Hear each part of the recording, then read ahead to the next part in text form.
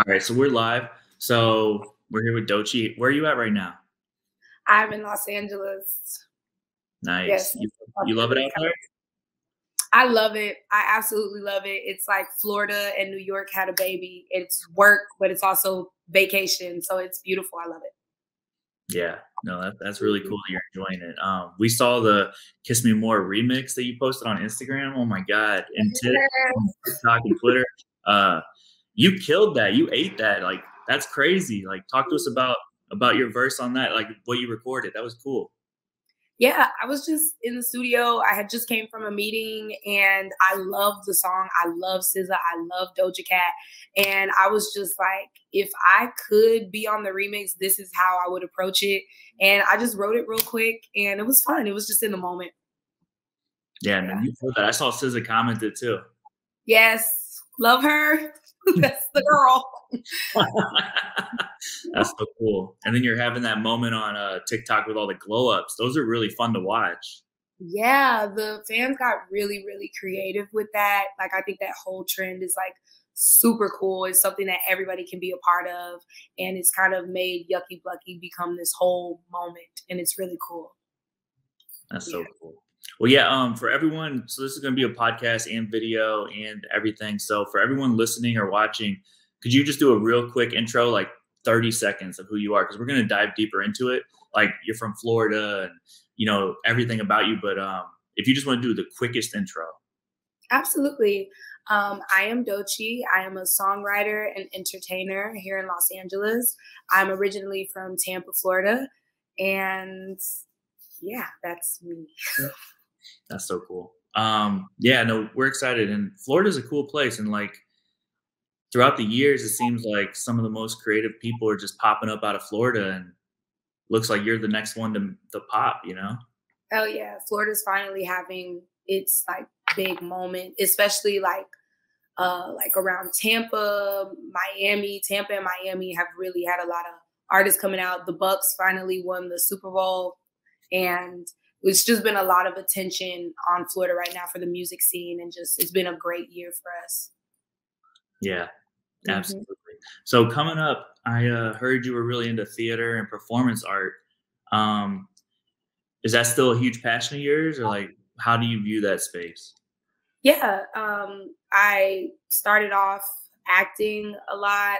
My mom signed me up for every sport there is. I did dance, I did ballet, tap, jazz, pretty much everything in fine arts. I went to a performing arts school. And I mean, as far as like drama and theater, I would say like in my own way, like me doing my TikToks and doing skits with my friends is just kind of like my way of expressing myself in that avenue. But I've always been involved in the arts heavily. I've always loved just the craft of art. So yeah. Yeah, I think that comes across really well in your music too. You just, your voice and the way you rap and sing and make music in general, like, you just command attention. You know what I mean? Like, you're in control of the track, and it's really fresh and refreshing to hear that. Oh, thank you. I appreciate it.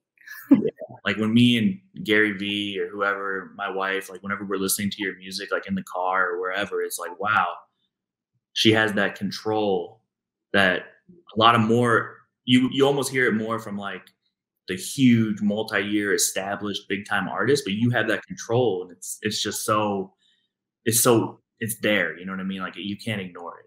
Thank you. I think just a lot of that comes from, I don't know, the way I was raised and just how I was trained. My mom just kind of was always pushing me to demand the stage and command my presence and assert my presence when I'm performing. She was harder on me than my teachers. So. Yeah. It paid off. So I want to talk about the places you'll go. Kind of walk through the project a little bit. Like, you have in my opinion, you have a number of like different vibes or modes or just approaches on the whole project, but it's so genuine. It's like, to the listener, it's really like a window to who you are. Yeah. So I just want to know like what you were thinking about when you put that together. For sure. Have you ever read the book The Artist's Way? No, I started it because someone suggested it to me on audio, but no, I didn't finish it. Okay, so I read the book The Artist's Way, and I did like all of the weeks. And it's basically like this artistic creative recovery course for the listeners who don't know. And I just kind of felt like I was stuck in a rut in my art. Creatively, I just felt blocked and cluttered. So I started this book to kind of self-help and get through some things creatively. And it ended up inspiring the concept for the project. A lot of things that were talked about in the book was mending the relationship between you and your inner child. And I realized along the way, when I grew up, I wasn't very nice to myself sometimes, especially when it came to my art. I had to reassess why I was doing it, where it was coming from, and really nurture my inner child. And so as I started doing that inner work, and going back into my childhood and just forgiving myself for some things that happened and forgiving other people for things they did to me that may have affected me creatively, I was able to be fearless in my art again and really let go of perfection and how things were supposed to go, the idea of fame and why I wanted to do it. And so it forced me to dig into my adolescence, and I started writing from the perspective of my inner child, which is what Oh, the Places You'll Go is. Like Yucky Bucky Fruitcake and all of the songs kind of sound really colorful and youthful and bright. And I wrote from the perspective of my inner child. And that's what that project was about. Aesthetically, it was really inspired by Dr. Seuss. You hear like a lot of children's books references in the project and things like that, because it all is coming from my inner child. And it's just about me mending that relationship and freeing myself and forgiving myself. So Oh, the Places You'll Go, that's what happens when you. Yeah. Yeah. For everyone listening or watching this, like, Oh, the Places You'll Go. I mean, go listen to it right now. It's actually not even that long. It's like a quick journey. You know, I like it. I like the length. I think it's only 7 tracks, right? Yeah, 7 tracks. I think it's about 15 minutes, if that. It's very cool. It's a very cool glimpse into who you are and what you're about to do. And yeah, talking about the books and the children's stories and everything, I know you're a fan of Junie B. Jones. Yes. Wow. I mean, can I curse? Yeah.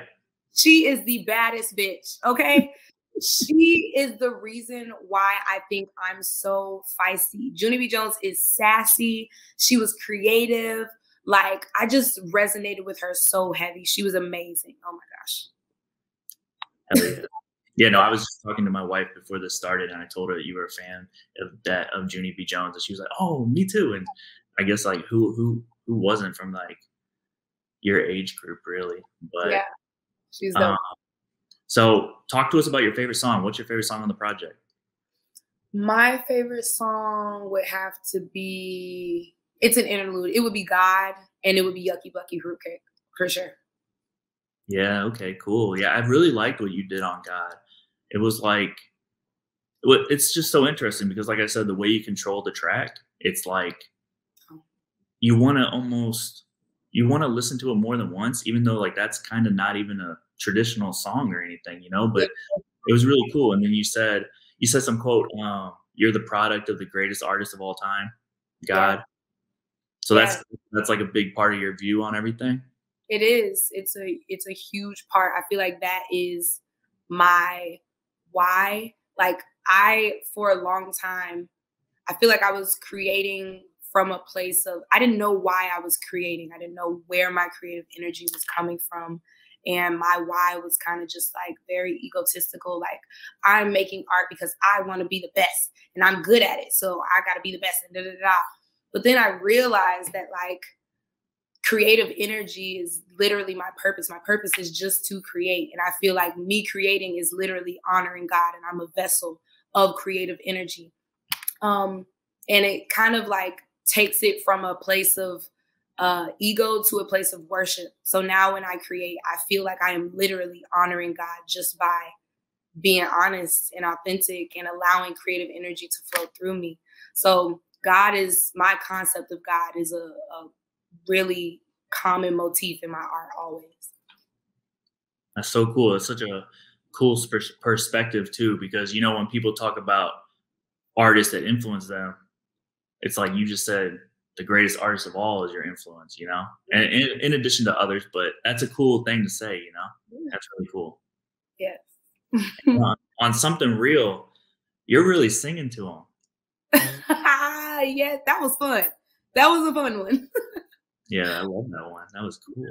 Thank you. Yeah.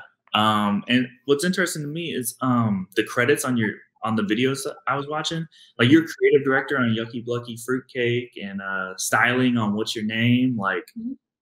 you don't see a lot of people like I guess professionally going about it that way, but also like taking it that serious, you know, to like put the credits and like credit yourself on what you did exactly. Like what's your approach to visuals? Um, my approach to visuals, I pretty much, me and my manager collab a lot with all of my visuals, all the treatments and everything. She's a director as well as a manager, as well as a writer, creator, and holistically, and I am too. So we have a really small team. It was mainly just me and her, the videographer, and a couple of people in my city.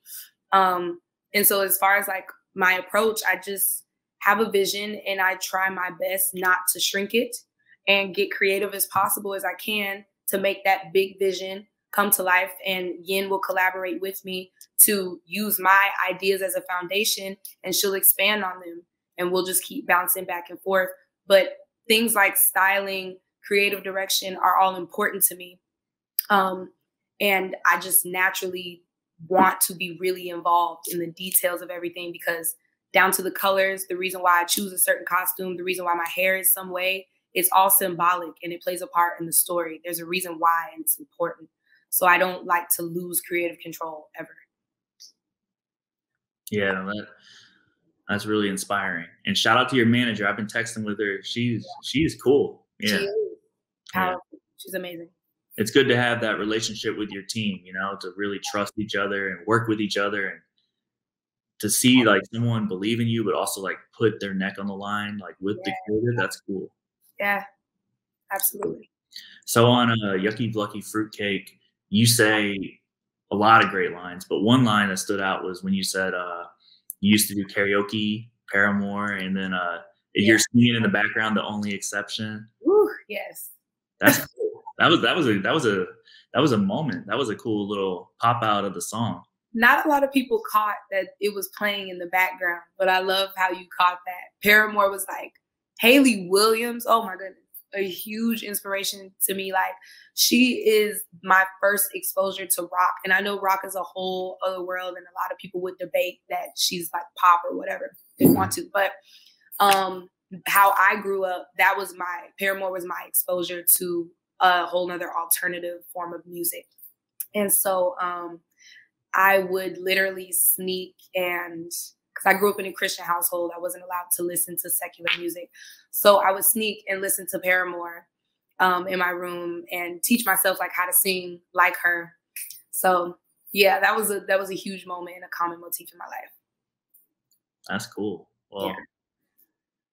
I don't know. One day, I'm sure you'll connect with her and make something magical. I'd cry. I almost guarantee you that's going to happen. That's just how things happen. You know, that's going to be so cool. Well, yeah. So I want to just really quickly talk about Brawless and like the intro. Like what were you doing on that track? Because it's like you have this theme of like bringing people to you. You know what I mean? Like, so talk to us a little about Brawless in general, and then like the intro. Yeah, the Brawlers in general has this energy of victory. Like it's very triumphant. It's way more aggressive than Oh the Places You'll Go. Oh the Places You'll Go is very sweet, rainbows and shit. And Brawlers is totally more aggressive. And I feel like that reflects kind of where I am. I feel like I have this trailblazing energy where I'm unafraid. Oh the Places You'll Go is sort of like the listeners are listening in on me discover who I am, what my core beliefs are. And then Brawless is like, I'm not scared anymore. Let's go. So on that intro, it literally just felt like, I don't know, when a woman gets home and you take off your bra and you get to work, that's what that feels like to me. So that's what that was all about. Hell yeah. No, yeah, it's the energy on that project is great. And I love the song PMS and your quote, you're walking the rooms overly present now. Yes. Talk to us about that. I think that's, first of all, it's a great quote. And then second of all, like being overly present. that's such a cool like way to phrase that. But I think it's really important to be really present, you know? I think it's almost one of the most important things you could do when you're in certain rooms or with certain people. Yes, absolutely. Like now I've transitioned from working alone to working with a team, and I view my music two sides, like, you know, besides the whole God thing, I also recognize that IAmDoeChii is a business. And so with it being a business, now we're elevating and I'm in different rooms, I'm speaking to different people and I'm having to do business in a different way. And so the walking in the rooms and I'm overly present. I've been practicing presence like crazy recently. And even when I walk into a room, like I don't feel a need to no longer. Now that I've matured, I don't feel a need to assert myself all the time verbally, but I assert with my presence, with knowing who I am and my security. And so I forgot the question. I mean, that was really it. You know, I just wanted to jam on being overly present. But yeah, no, that PMS song goes hard. Thank you. Thank you. I was really feeling some type of way when I wrote that. Like it was a bad studio day. It just wasn't flowing and I was frustrated. I was like, man, fuck this. I'm PMS. I was literally PMSing and I knew it. And I was just like, man, I don't know. I just feel like women all the time, we not only do we have to be really present in situations and you got to be cleaned up and proper and you got to be nice, but you also have to assert yourself all while being on your fucking period. It's a lot. Man. Bluntly said. If only in general, if only more people understood like what it really meant to be a woman in so many situations, you know? It's a lot of like, you know what I mean? Like more people need to think about that every day. Yeah. You can tell I've been talking to my wife a lot. So. More people need to think about that every day. I love that. Hell yeah. So we got to talk about GaryVee. Yeah. I don't know. I mean, so me and Gary, as you know, and as anyone listening knows, we have a playlist and we listen to music and we share music. And we just been talking about you a lot. And you mentioned right before we went live that, you know, you were consuming Gary's content for years now. Yes. So like, how'd you first get into Gary and like, what have you learned from consuming so much of it? So I was following Gary before Gary was on, like before the GaryVee channel even started. And I can't remember the name of the platform, but I know you had to pay for it and I was paying for it. I don't think not Squarespace. That's like a website building one. It's another one. It's similar to like a Patreon or something like that. But I was paying for this and he was doing these like business lessons on something.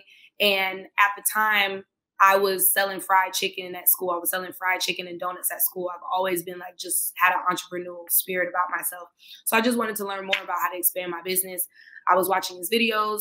He got on YouTube. I saw that he was in the wine business, just went through a rabbit hole of GaryVee. And then I was watching his channel for years and I literally would have a GaryVee notebook and take notes and study him and study how he was the way he was. And I believe that GaryVee and Sophia and Russo are two people that influenced why I have that ambition and that fuck you, let's go attitude. Because I always hear GaryVee in my head like, fuck that, go, don't stop. Like, I love it. So that's how I know about GaryVee. And I've been following him for a long time. I have 2 of his books. Like, I love him. Let's go, man. If it wasn't, well, hopefully everything clears up soon with quarantine and everything, but you got to come to New York and you got to sit down with Gary and we got to just jam. It's going to be great. Love to. Absolutely. So, last 2 questions. So I know you're into books. I know you're into entrepreneurship. I know you're into like hustling. Like a lot of the people who listen and follow us as a platform are the same way. Could you just give us like one book that they should check out to like help keep their like hustle mode going or get inspired? It could be one of the ones you named earlier, but just anything that we could quote out and tell people like, check this out. A Happy Pocket Full of Money. That changed my life. Have you read it? No. You gotta read that book, A Happy Pocket Full of Money. And I put everything on it. I set a goal last year to it was like the end of 2020. I set a goal to reach $80,000 by the end of the year. And by the end of the year, I hit 50K Nice. in 4 months. Damn. So I will put it on, I will put my words on it. It was because I read that book and I applied that knowledge. So that's the book. Yeah. All right, that's exactly what I wanted to hear. I'm gonna go get that book. Hell yeah. All right, last question. 2021. What's up? Like where are we going? What are you doing? Like just anything. Give us anything. Like I know you can't speak on everything, but just give us anything. Album. Oh shit. Album mode. After Braless, it's no more music until this album. 2020 is about the album, and I'm not letting up. Period. Hell yeah. All right. Well, yeah, for everyone listening, watching, like it's IAmDoeChii with 2 eyes on Instagram. And I guess that's probably the best way to hit you, right? Or like just follow you. Instagram and Twitter on IAmDoeChii, Snapchat IAmDoeChii, everything IAmDoeChii. Yes. Hell yeah. Let's go. I'm excited. Like I say this a couple times privately, but I'll say it publicly. Like I'm fully in on you. You know what I mean? Like you're a real artist and you don't come across that every day. So thank you. Cool. Thank you so much for having me. It's been an honor. This is really fun. Thank you. Yeah.